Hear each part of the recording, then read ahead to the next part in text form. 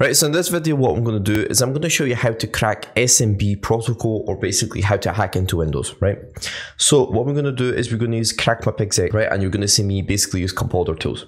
So if you just specify crackmap.exec, right? And the cool thing about crackmap.exec is actually it supports other protocols. So like protocols like FTP, SSH, Windows Remote Management, and RDP, and some other ones. But in this video, what we're going to do is we're going to focus on SMB. So I'm going to specify the IP address.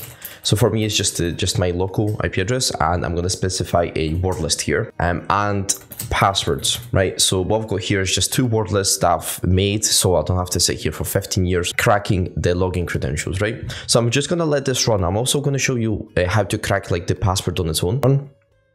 And as you can see, it basically I didn't have to wait long, right, for the password to get cracked. So as you can see, the password is, or the credentials are CoolKid and administrator.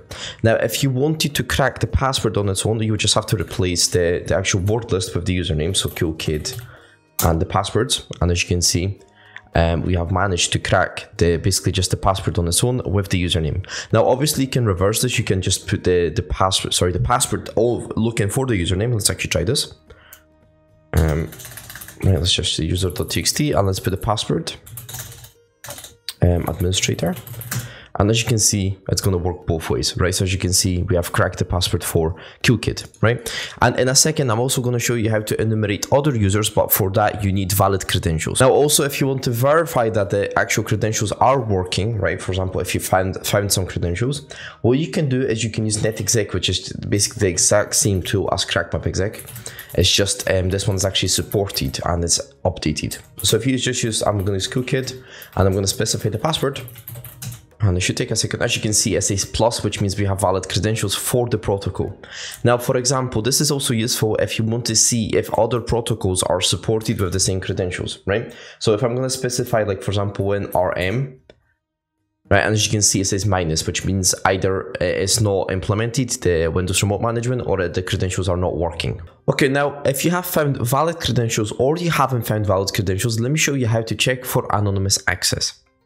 So for this basically purpose, we're going to use SMB map, right? Which is just basically an enumerating tool for SMB. So if you just specify the IP address with -h, which just stands for host. Now here, what you're going to need to do is specify basically guest in the quotation marks, and with no password in the quotation marks as well. Now, you only need to do this for the basically anonymous access, but if you have valid credentials, you don't. I'll show you how to do this in a second. So as you can see, it didn't actually show us the shares, which means there's no anonymous access. So let's actually use our valid credentials. So it will be, for me, it will be CoolKid, and the password is administrator. Now you can actually do it in the quotation marks as well if you really want to, but you don't have to, right? So as you can see, we have enumerated the shares. Now, and all four of those, so the $8 to IPC, are all default on SMB. However, there is one called secret, right? And you can actually see the permissions as well. So it says read and write.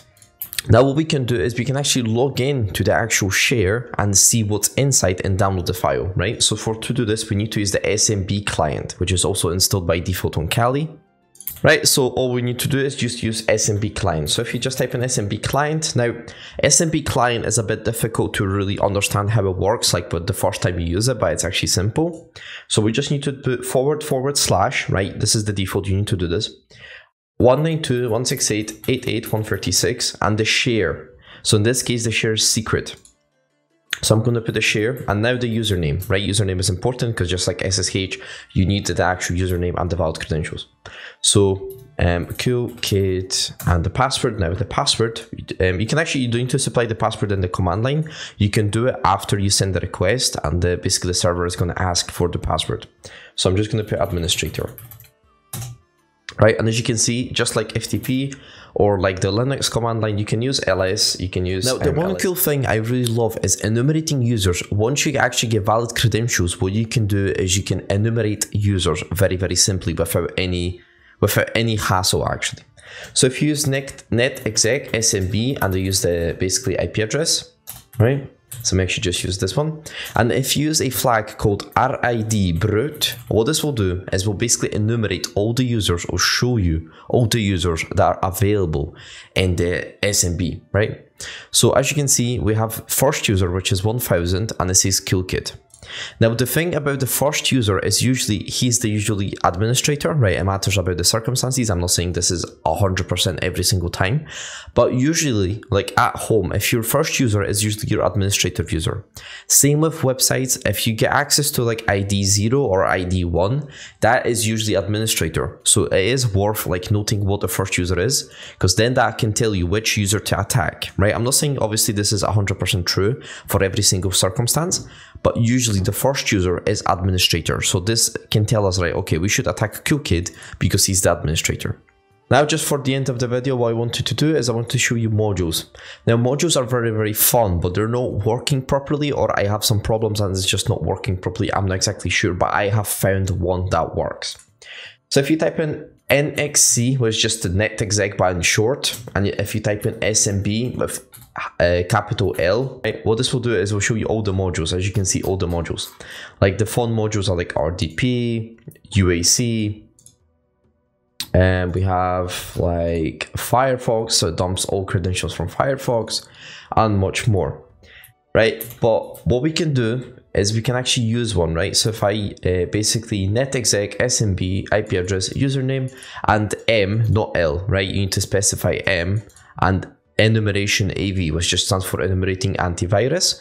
And if I run this, what is it actually going to show me? It will show me that Windows Defender is actually installed, as you can see, right? And to be honest, that'll be it for this video. I hope you guys enjoyed. If you have any questions, please comment down below. I'll try to answer as soon as possible. And if you'd like to learn ethical hacking through my course, make sure to check the comments down below, and there's a link right there for you. And peace.